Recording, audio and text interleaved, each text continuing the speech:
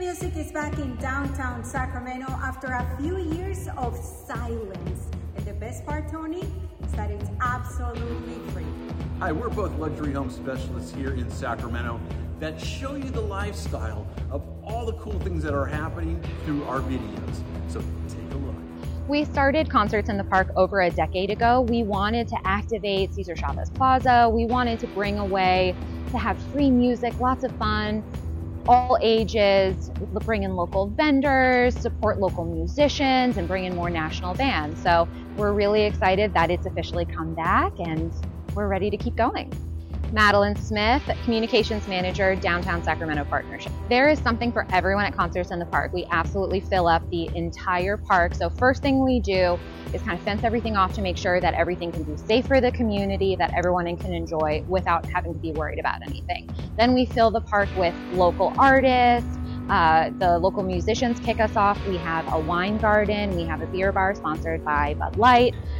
We'll have cocktails. We'll have activities for families, all ages, and live artists doing live art during the time, in addition to local artists and vendors selling what they have to offer. We're so excited after our first week, and we have 11 more weeks going. The only week that we end up missing is the July 1st weekend because we really want people to be able to travel and enjoy and not miss anything. So we have amazing headliners coming in, national headliners, including Bob Moses, Cannons, Will Dorado, Slender Bodies, and Maud Sun closes us out July 29th. So this goes all the way from last Friday through July 29th. It's 12 weeks and 11 more weeks to go.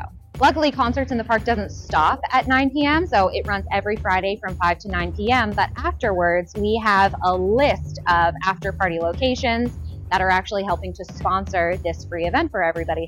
One being Mayoel and La Cosecha, which we're super excited to share the park with, and they offer drink specials. Just show your Bud Light wristband, and then you'll get drink specials the whole night. The after party is just a really great celebration right here, right after the concert in the park. You know, you don't have to go very far.